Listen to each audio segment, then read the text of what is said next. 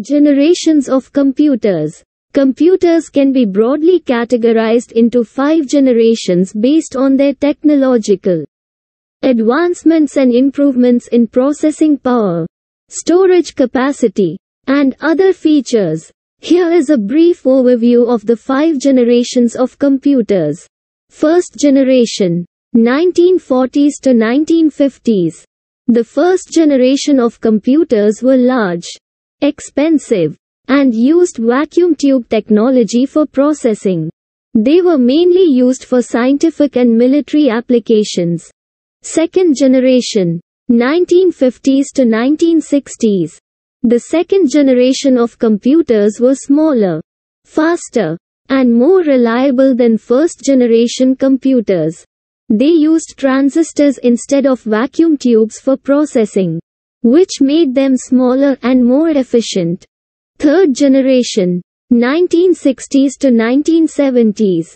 The third generation of computers used integrated circuits, ICs, for processing. This led to an increase in computing speed and a decrease in the size and cost of computers. Fourth generation, 1970s to 1980s.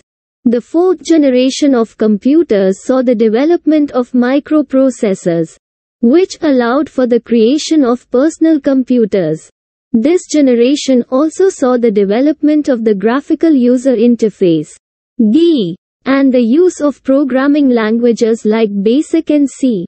Fifth generation, 1980s present. The fifth generation of computers is characterized by the use of artificial intelligence and other advanced technologies. This includes the development of expert systems, natural language processing, and machine learning algorithms. Each generation of computers has been characterized by significant advancements in technology, which have led to significant improvements in computing power and capabilities.